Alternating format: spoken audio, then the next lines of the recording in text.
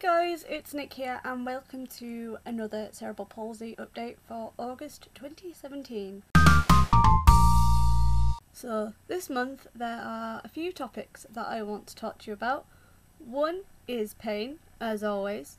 2 is my new orthotics. And 3 is taking Baclofen again and how I found it.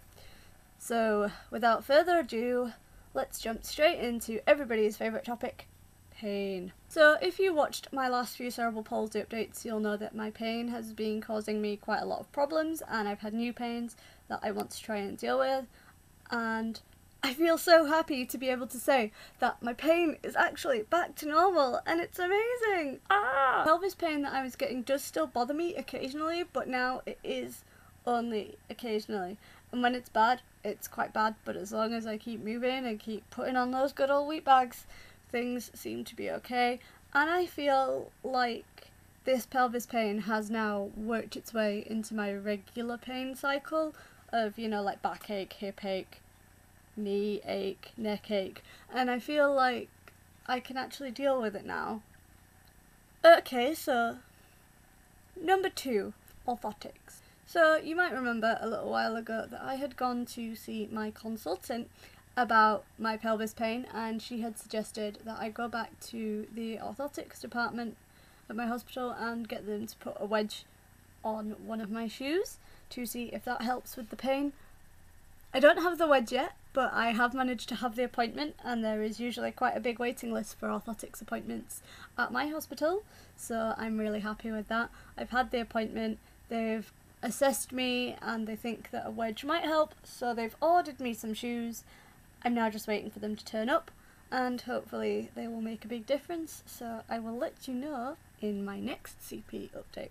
Finally, Baclofen. So the last thing I want to talk to you about this month is Baclofen, which is a muscle relaxant that I was prescribed by my consultant to try and help with this pelvis pain. Hi guys, Editing Nick here. So guess whose final bit of footage messed up?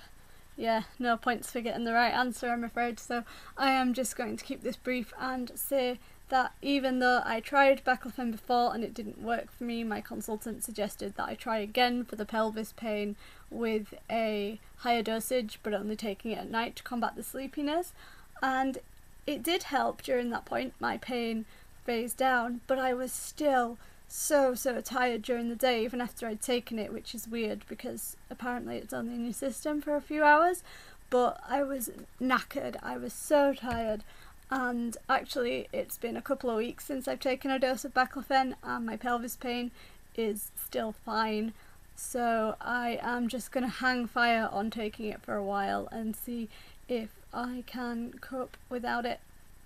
I actually made a Cerebral Palsy update in August of 2016, so last year. If you want to check that out, I will leave a link to it over there, along with a little bubble with my face in it for you to subscribe to this channel if you want to see more videos from me. Thank you very much for watching.